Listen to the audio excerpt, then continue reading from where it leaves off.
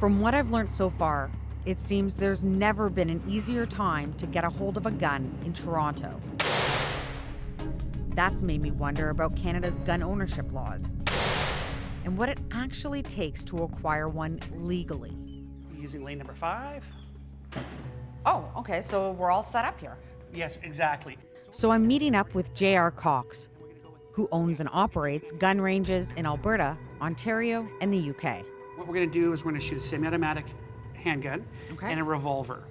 Okay. So 9mm and a .38 special. So these are going to be for your first experience, very user-friendly firearms. Okay. Pick up the magazine with your right hand. Yep, it's unloaded, It's I know unloaded, that. but you have to watch because it will have bullets. Why do people want guns? What are they using them for? Sport. Like, they're not buying them to put them under their pillow for self-defense. It's much more of a zen sport than people think. It's just you and your target. If you do everything right, you shoot a bullseye. Just the butt back a bit. Now you're gonna look at the front sight, you're gonna pull the trigger and hold it to the rear. Oh, good job. And then you can just rest. What do you think? I actually think it's pretty fun. I had to fight the urge to not close my eyes. You were worried about hitting the target, and you got it in the 7 ring. That was pretty good. What's the process to actually get a gun here in Canada?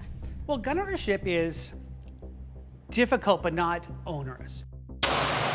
Okay, so So you have to take a firearm safety course. It's 2 or 3 days of training, depending on how it's broken down, to get the hours in. Once you get your hours in, right, and you do your test, you pass that. You take that paperwork, you send it off to the government. They check a couple of references, check with your spouse, ex-spouse, significant other to make sure that they are not afraid of you having a firearm, take some money from you, send you back a license. Oh, good job. Bullseye. It actually hit me in the face. So once you get your license, then you can buy and use a firearm without supervision. Now what we're doing is we're moving on to the revolver. Okay. And it'll go clunk. Feels very nerve-wracking right now. It's not gonna be. When you pull the trigger, go, oh, I kind of like this one.